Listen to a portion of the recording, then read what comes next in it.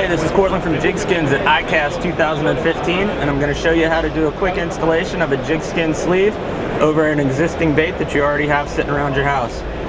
Make sure you get the right size for your bait. You want to be able to fit the entire lure into the sleeve. Make sure all hardware fits into there as well. There's no shrinkage on the product lengthwise, it's only in the circumference. So what we want to do is mark how long we want the bait. And then we put a small mark on the belly of the sleeve right where we have any hardware that needs to come through.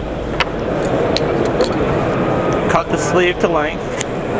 And you can take your scissors and cut a little notch out on that belly spot, but the easiest way to do it is with a hole punch.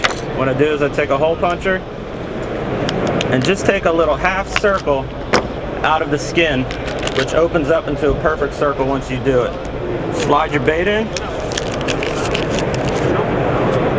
Make sure that hardware comes through, and obviously if you were doing a vertical jig, you wouldn't need to punch any holes in the belly.